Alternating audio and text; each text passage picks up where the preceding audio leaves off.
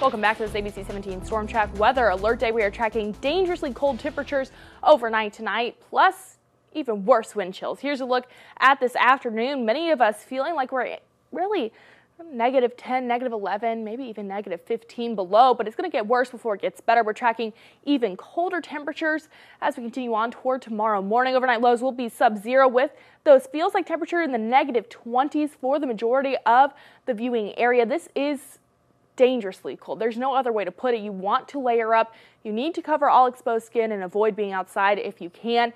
And it's going to continue to be dangerously cold all throughout Valentine's Day. Stay inside, cuddle up, cook dinner at home, and watch a movie with your boo if you are trying to celebrate Valentine's Day, because it's going to continue to be in those negative teens and negative 20s all the way throughout the day Sunday. And then as we head into Monday morning, still dangerously cold.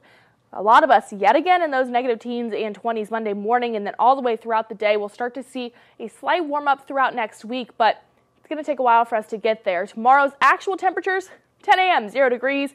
By 1 p.m., 4 p.m., 7 degrees, and by 7 p.m., still sub really 10 degrees. We're not going to make it to double digits for tomorrow. That's not the only thing we're tracking. We're also tracking potential for some snowfall. This afternoon and overnight tonight, many of us will be staying dry, but then by tomorrow, really late morning, mid-morning, late morning, we're expecting some snow showers to start pushing into the area. These will impact our western counties first, but then as we continue on throughout the morning, a good band of snow will push through.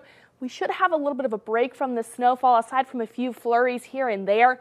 But the accumulating snowfall will return overnight Sunday into Monday before we get another blast of some snowfall that has potential to impact that morning commute. So definitely keep that in mind if you have to be out Monday morning.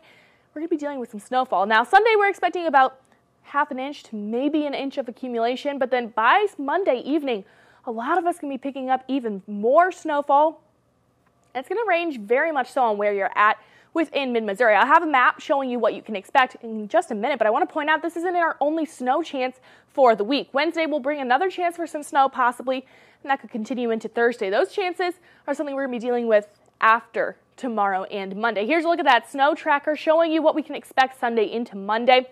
Up north, for once in what seems like 100 times, you guys actually not going to be seeing the brunt of this. It's going to be a little bit of a southern problem. Now, Columbia and really that I-70 corridor are going to be seeing anywhere from 2 to 4 inches total by Monday evening. Down south, you guys could be picking up anywhere from 4 to 6 inches. Very further south portions of Missouri could be seeing even more snowfall than that. So that's like we're keeping a close eye on, because with this bitter cold, we've seen it. We saw it all last week.